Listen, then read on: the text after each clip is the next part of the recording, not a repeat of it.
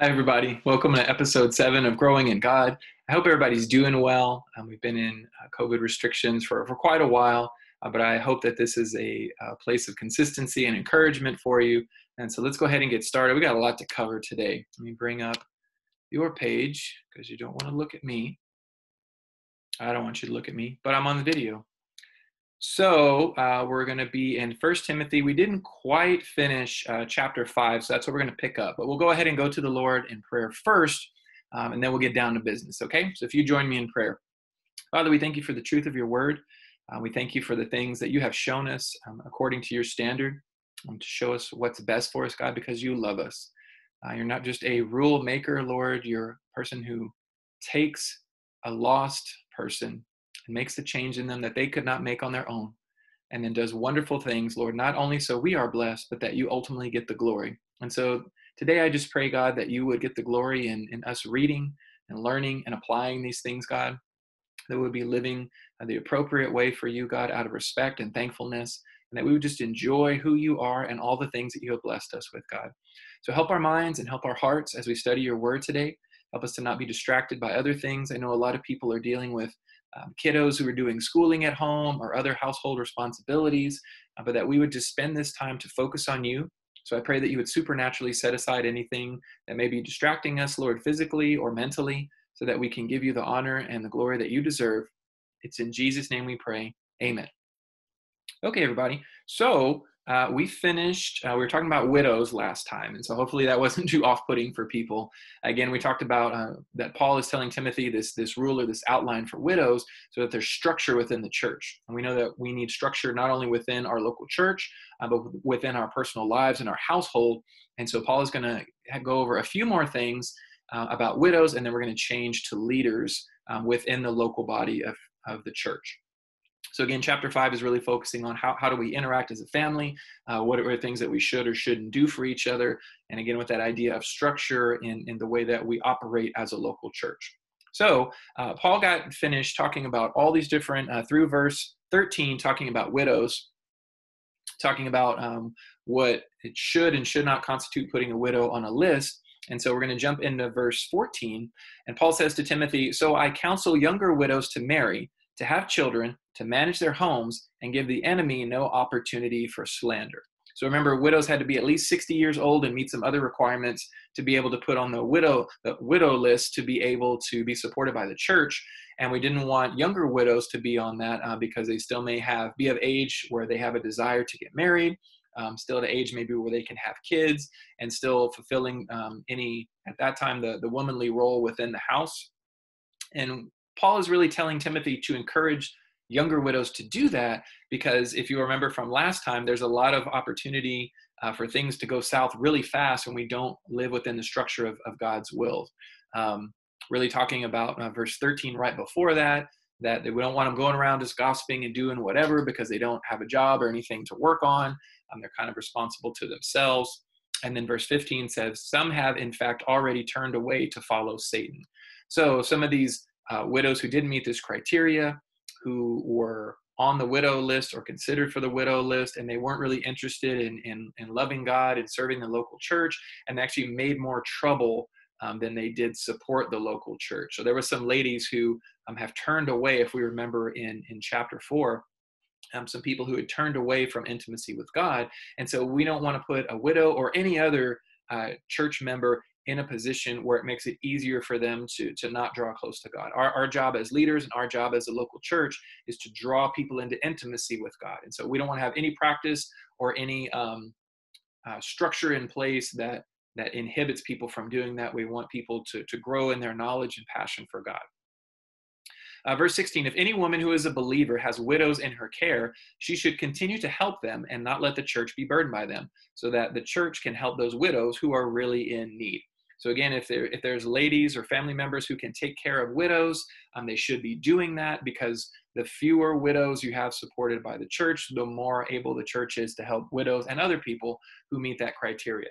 So in current days and times, ladies, you can still, if you're of age and physically able to get a job, to be able to support yourself or support your family, and so not relying on the local church to support those widows. So Paul had some pretty stringent criteria of what that looked like. And again, we want to focus on that God is a God of order, God is a God of structure, and to do what's right in his eyes and not just what seems best in our own eyes or what's easiest for us. So now Paul's going to transition to some of the elders, because the elders are obviously a part of the local church, pretty important part.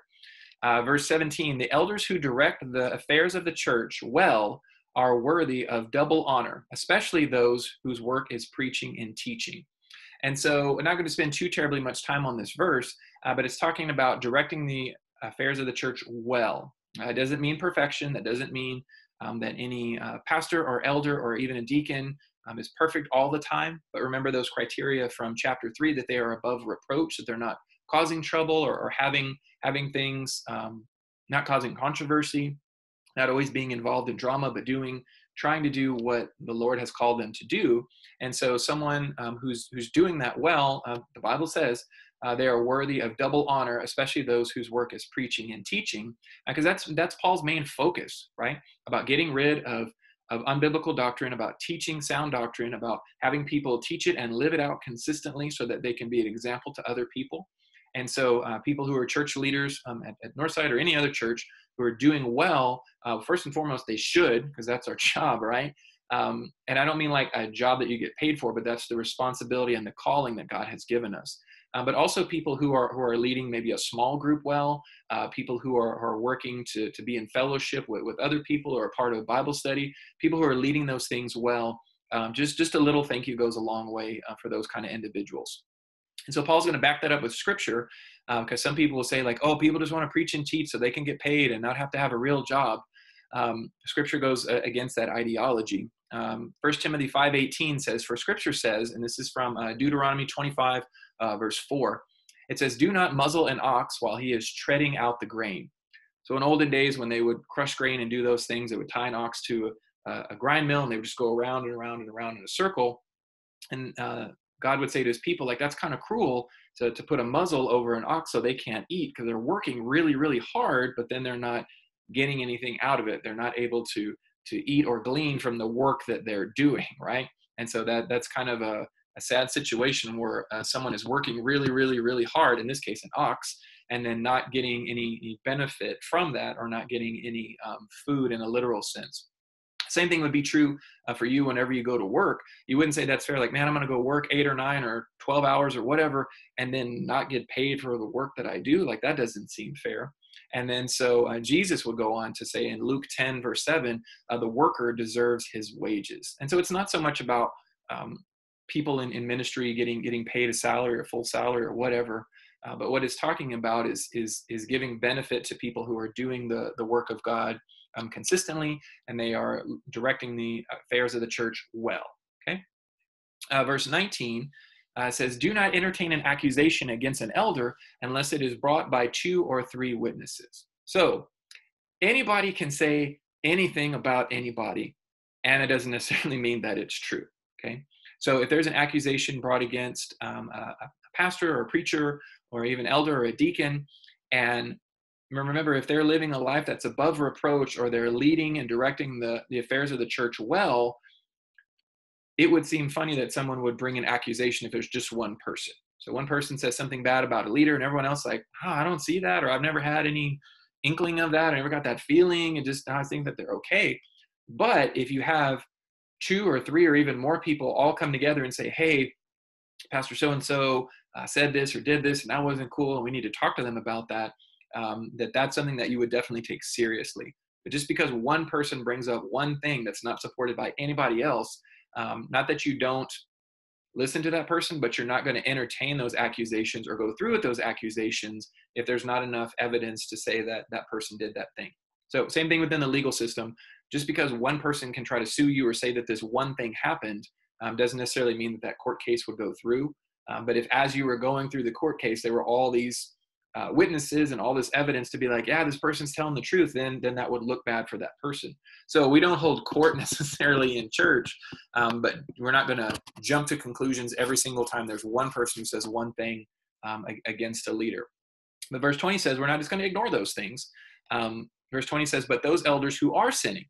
So maybe something that somebody brought up in verse 19, if it was 2 or 3 or more people, and they really had like enough grounds to say, hey, this leader is out of line. But those elders who are sinning, you are to reprove them before everyone so that others may take warning. So that means a couple of things. First and foremost is that says that church leaders don't get some like free pass and say like, oh, well, it's really hard to be a leader. So I know you did this sinful thing, but we'll just forget it. It's be fine. Just try not to do that anymore. That's not appropriate. And that's not paying favoritism, as it's going to talk about in the very next verse. And so leaders are not unsubject to having reparation or being reproved in front of everybody. And another reason that this verse is important is the last part of it, where it says, so that others may take warning. So if there's a leader who is consistently engaged in some kind of sinful activity, remember, if you have a problem, you go one-to-one with that person. Hey, I want to talk to you about this thing. I have this problem. I have this issue. And if that person still chooses to say, no, I'm right, I don't care what you say, I'm going to keep doing what I do, then that person is going to be reproved in front of everyone and before the local church so that others may take warning. So that's an encouragement to church members to know that leaders don't get, again, some kind of special pass or think that they don't have the same standard. They actually have a higher standard. And so we want to let people know that if there's any leader or pastor or deacon or anybody who's not doing what's right by the word of God, that's not okay. And they don't get to do that just because they have some kind of title.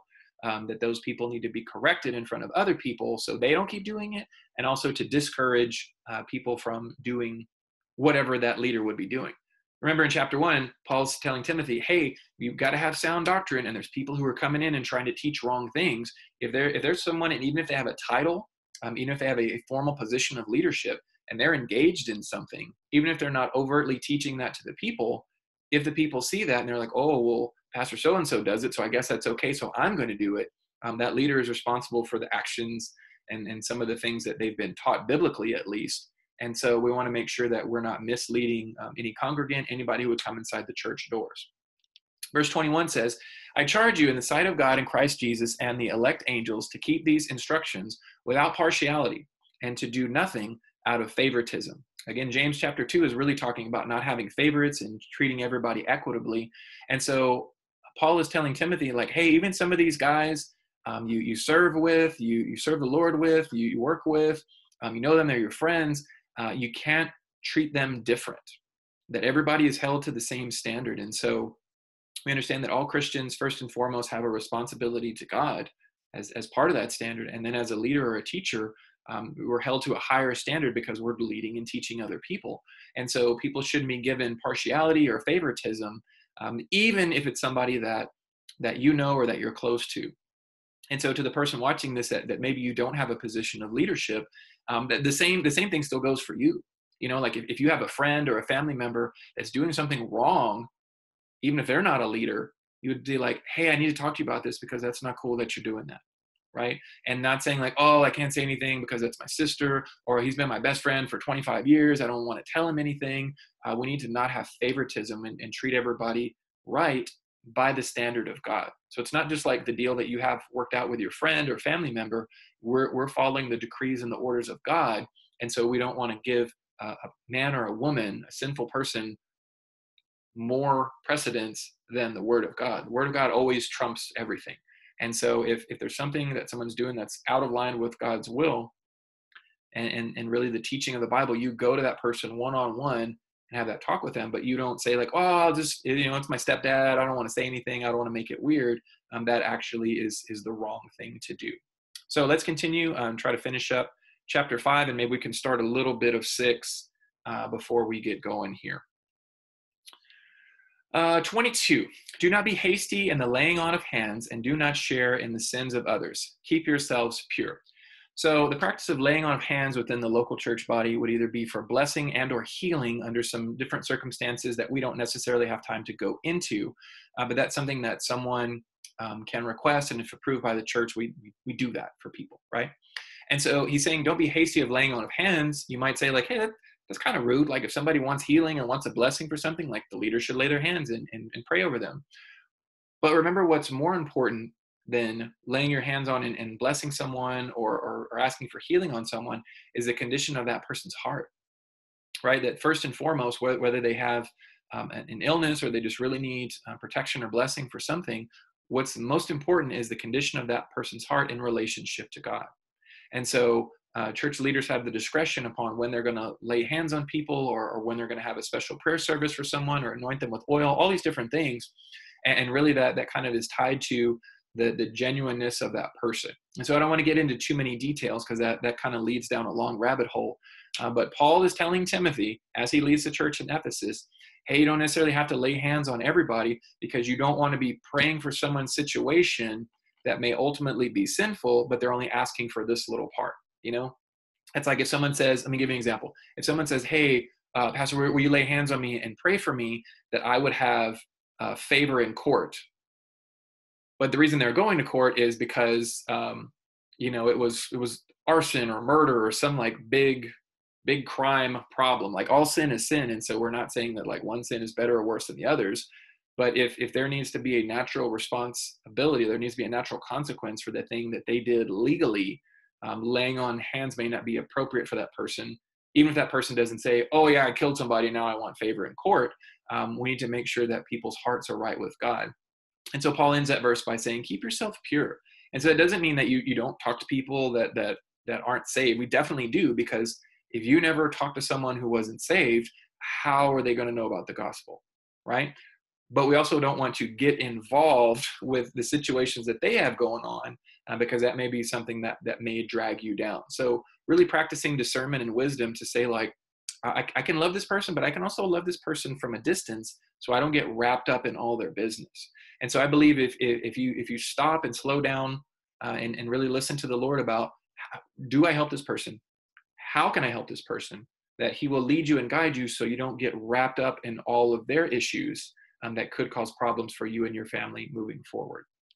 Verse 23 says, stop drinking only water and use a little wine because of your stomach and your frequent illnesses. Okay, this is a verse that's very specific to Timothy, that he had a stomach condition.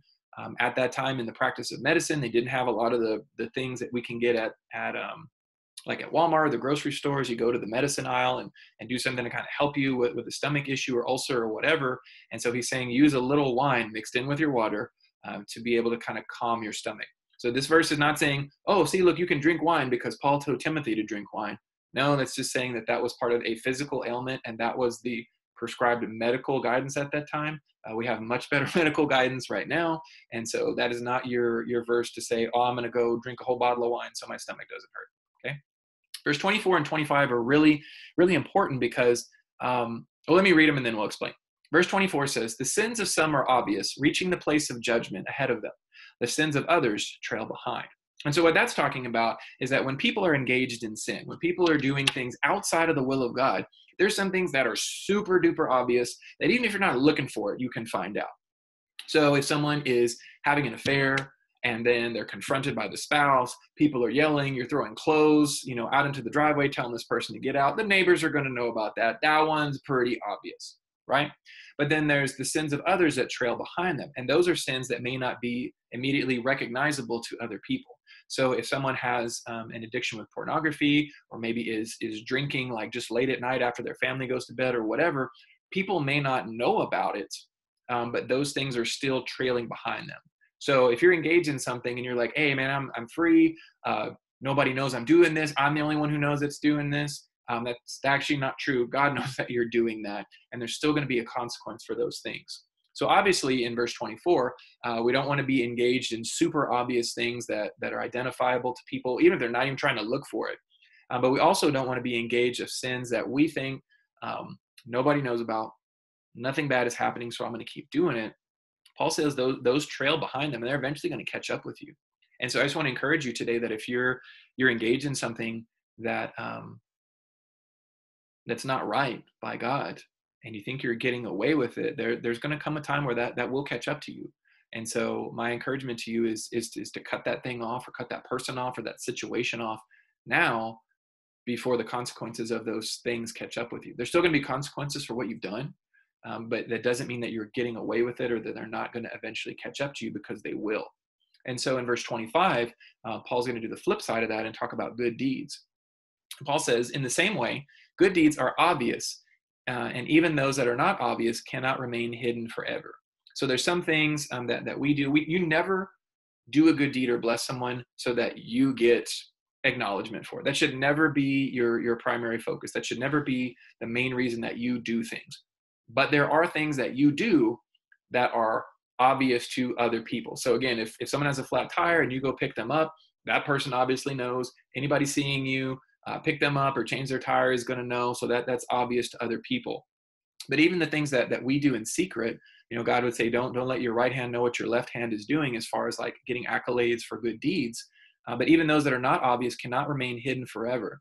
And so I want to let you know that if you're helping people, if you're praying for people, if you're blessing people financially or emotionally or whatever, and even if you're not like making a big spectacle and that person's not bringing a lot of attention to it, that God is going to reward you for being faithful to that person, especially those things that aren't done in a public, obvious way. That those things, in the same way in verse 24, that those sins that you're doing that you think no one knows about, that will catch up to you. In the same way in verse 25, there may be things that you're doing that aren't obvious to everybody, but the blessings of those things will definitely catch up to you, instead of verse 24, the consequences of those sins coming up to those. So with that, we're ready to start chapter 6, and we'll be able to do a couple of verses in 6, and then we'll finish that up the next time we get going. So in chapter 6, Paul's going to continue to tell Timothy some of the concerns about just everyday life and how we do things, and what we should be doing and not be doing. So let's go ahead and get started with verse 1. It says, all who are under the yoke of slavery should consider their masters worthy of full respect, so that God's name and our teaching may not be slandered. And praise God, we don't live in a time or in a society where there is slavery. And I know some people would say like, oh, my boss is a slave driver, and it's basically like I'm enslaved. No, you're not. You get to go home. You have your own life. Now, your boss may give you a hard time while you're at work, but you're still not a slave. You're not property of that person, right? But regardless of that, when we work under somebody, remember when we prayed for leaders in chapter 2, when we are under somebody and they have a position over us, whether within the church or outside of the church, to really treat them worthy of full respect, even though they may not be a perfect person. Why? So that God's name and our teaching may not be slandered. Okay, the worst thing that a Christian can do while they're at work is to slander their boss, downplay their boss, talk bad about their boss. Why? Because all the lost people are doing the same thing. And then so you don't look any different than someone who's not saved. Now, as a Christian in a work environment, and maybe your boss is not the greatest person, maybe they're not saved, maybe they do unethical practices or even illegal practices, and that doesn't mean that you don't bring those up. It doesn't mean that you don't voice your concern, but you're not supposed to slander that person, and you're still supposed to treat them with respect, even if the way that they're living doesn't warrant respect. Because what that does is that shows that you have honor and concern first and foremost for God, right? Because Paul is telling Timothy in chapter 6, hey, anybody who is a slave or anybody who is under somebody else should treat their masters worthy of respect. And so that's a command that God is giving all of us, that regardless of how you feel about your boss or your immediate supervisor or whoever on your project lead, if that applies to you at work, is to be able to treat them with full respect, even if they're not living up to that standard, because that's going to let people know that you're different. It's going to let people know that you first and foremost love and respect and revere God, and so that you in turn treat other people like that.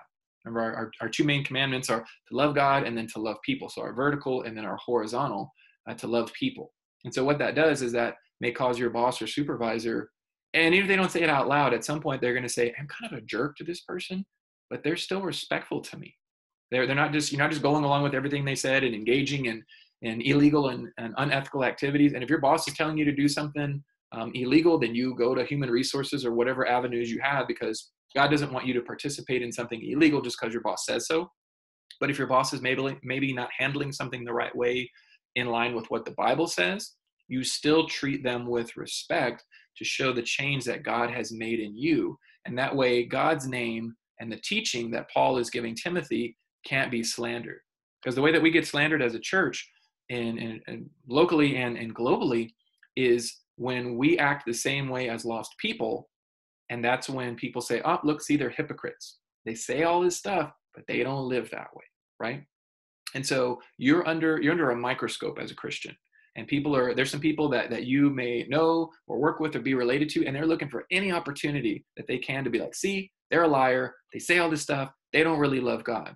And so verse 1 is telling us to treat people worthy of full respect, even if they're not living up to that standard.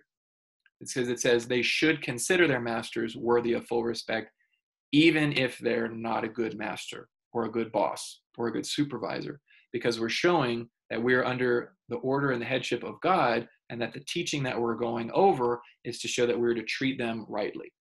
So again, bring up concerns, especially if they're illegal or unethical. If you have, say, like, hey, maybe this will work better this way, do that in a loving way. Not be like, oh, you're so stupid. Why don't you just do it this way? I don't see how you got to be a boss. I'm smarter than you. I should be your boss. That's not what we're doing. Because again, that's what lost people are doing to bosses that are not worthy of full respect.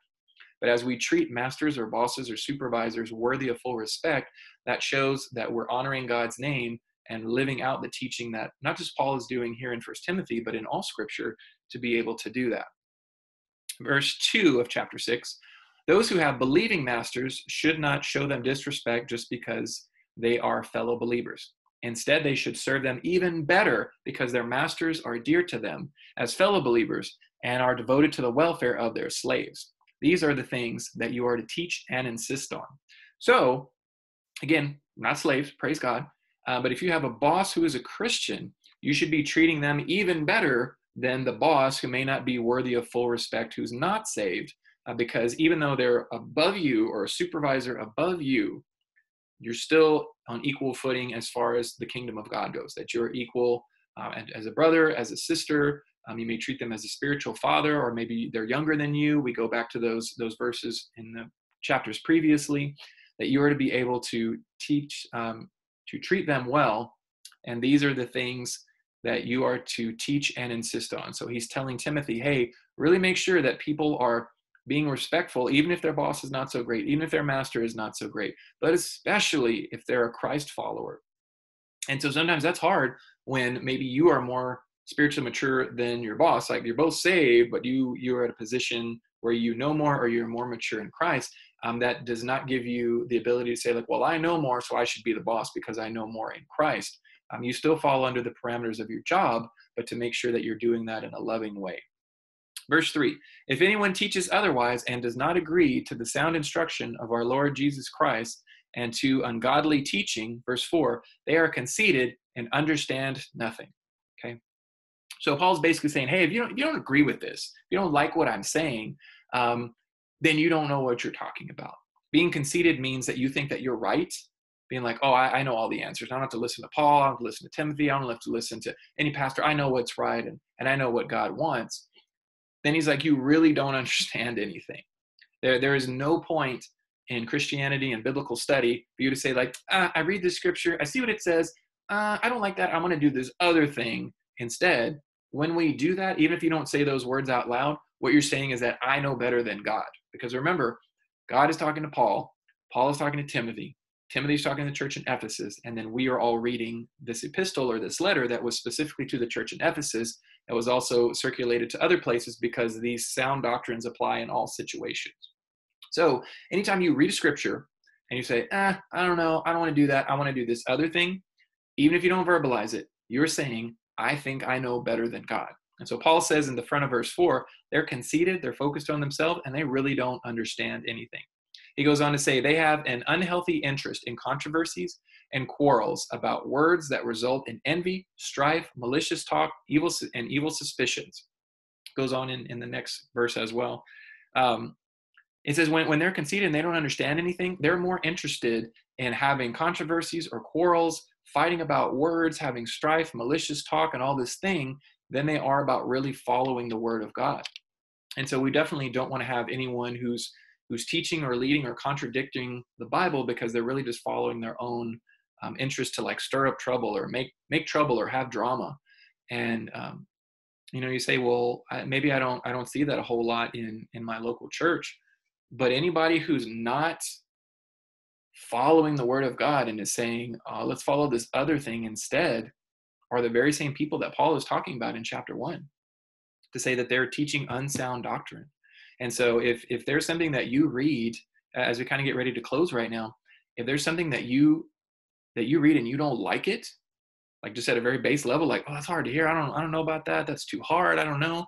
You need to talk to God about that, because what's in the Word of God, this is not like a buffet where you just pick and choose what you want and say, well, I like this verse, I'll take this one. Oh, this verse hard, I'll put that back, right? That if you believe Scripture for one thing, then you have to agree on the totality or the entirety of Scripture. That you can't say, well, this part's right, but I think Paul was wrong when he said this. Either it's all right or it's all wrong. And so when you're reading and you're studying and you're talking to somebody about something, if they bring up a scripture that you don't like, what you need to not do is go into your mind and try to rationalize it and figure out if that's right or not. You need to bring that concern to God and say, Lord, I read this scripture. I don't like it. I don't understand it. It's confusing to me, and allow God to be able to teach you. It's not a person or a situation. God himself will teach you the truths of those things. But we have to be willing to humble ourselves to God and say, Lord, teach me, because I don't understand it. I don't like it. That seems too hard. That seems contradictory. I don't understand that. And allow God to be able to work in your heart to do that. So we're going to go ahead and pray and be dismissed from our digital session here. But I miss you guys. I love you guys. I appreciate you guys. Thank you so much for watching these things. That this is not about me. This is not about Northside Community Church. This is about people drawing close to God in intimacy. And so I pray that that's what's been happening through these sessions, and then also through the services that are online and Wednesday prayer services and other. We have lots of different things going on, trying to meet the needs of God's people as best we can during these trying times. So that's how I want to close out in prayer. So if you could join me in that, I'd really appreciate that as well. Father, I just pray, Lord, as these restrictions continue to go on, Lord, I just pray that above all things, that your word is preached and taught, Lord, accurately, and that people are not trying to pick and choose different parts or try to change it to say what they want it to say, Lord. And Father, I just pray, Lord, that if we take issue or have concerns about things, or read something that's really hard to understand or really hard to apply, that we would stop and spend time with you in prayer so that you can reveal it to us, God. You are the best teacher, Lord. You are the best preacher of your own word, God. And so I just pray that you would help us to understand and then to apply these things in our life, God, and that we would trust in you no matter what's going on around us, no matter what is happening with the world health situation, or maybe what's happening in our finances or our household, and that we would trust you above all things, God, that we would choose to stay within the confines of your will, so we don't go outside of that and cause trouble for ourselves or for others, God, and that we would just trust you with everything that we have, God, and do things your way and not our own way, God. So Father, we thank you, Lord, and we love you. Jesus, you're awesome. In Jesus' name we pray. Amen. Thanks so much. I'll see y'all next